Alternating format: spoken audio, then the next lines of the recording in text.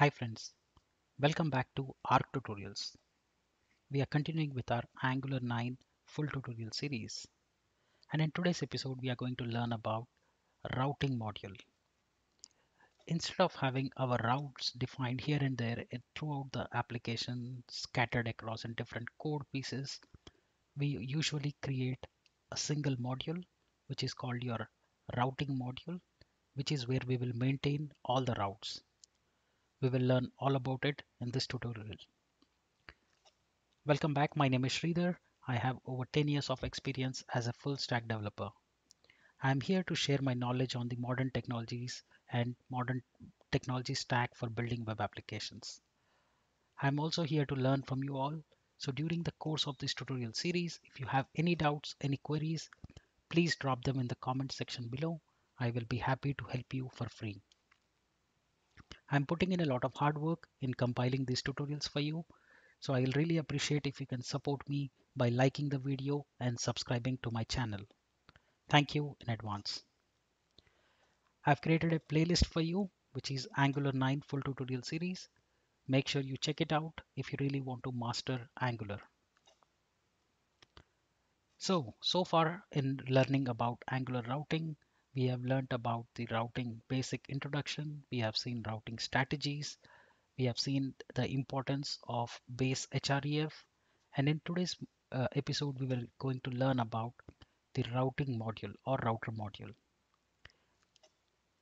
So what is a routing module?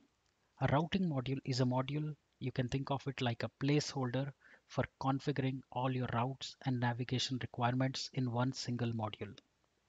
If you don't have this module, you will find that you will have routes configured everywhere in your code, which is a bad practice.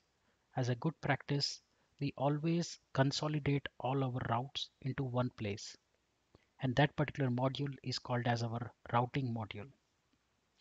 It's easy, it's easy to maintain, it's easy to debug, it's easy to change in one place rather than throughout the application, and hence the importance of routing module.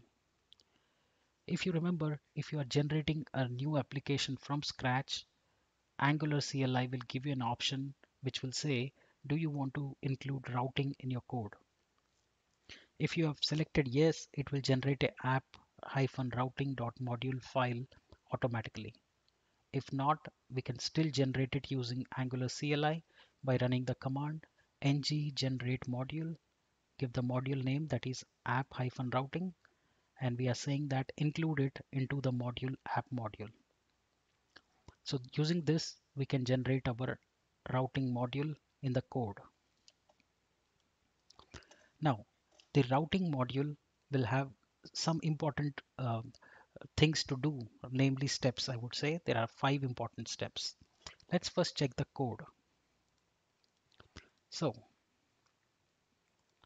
let's first see the code. Go to app and you will see app-routing.module.ts. So this is the place, this is the file where we will configure all our routing requirements. So to understand this, I have broken it down into 6 levels. First, we need to import the required modules from the package. So we need to import the routes and route module from Angular/router package. And since we are creating a module, we need to import the ng module. So once we have the routes and router module imported, the next step is to create the routes. If you are following the tutorial series, you will see that in the first routing introduction tutorial, we learned that we have to create an array of routes, right? That is what this is. We will learn this configuring in the next episode. Don't worry about this now. Understand that there has to be an array of routes, right? That is what this configuration is. The next is which is the metadata, basically using the decorator ng module, right? So this is a directive class. Here we are declaring an imports. We are saying import router module for root. That means make it available throughout for all the application. And then we are exporting the router module. Finally, we are exporting the entire class, which is export class app routing module. This is auto-generated when you tell the Angular CLI to generate it for you. Alternatively, we can also generate or write it our own. Now, all we have done so far is generated a app routing module file or a class, right? Now we need to include this into our app module.ts.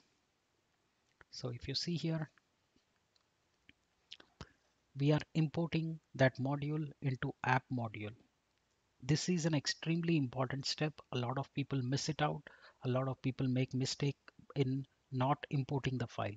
So make sure you don't make that mistake. So once you have imported the module, make sure you have added it into the imports, right?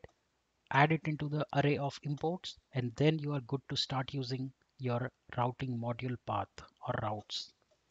Let's take a look at it again. So take a look at it. First, we will import all the required modules from the packages. That is, for routing, mainly important is routes and router module from the Angular/router package. Once we have imported them, we will create the array of routes. After that, we using the ng module, we are creating a module. That means it is now single I would say standalone file or a module which can be injected into our app module. We need to export the app module in a way that this will be used throughout. Once you have done this, we then import it into our app module, and then just add it into the array of imports app routing module. If you have done this, we are ready to start writing our routes and configuring our routes. So these are the 6 steps we just discussed: importing, configuring the routes, defining our module, exporting the class, and importing the module into app module file. Once you have done it, we are ready to start learning about router outlet and configuring the routes. That we are going to see it in the next episode. I hope you're enjoying. I hope you're learning from this tutorial series. If you're liking it, give a thumbs up to the video. Don't forget to subscribe to my channel to keep encouraging and supporting me. Thank you so much. See you in the next episode.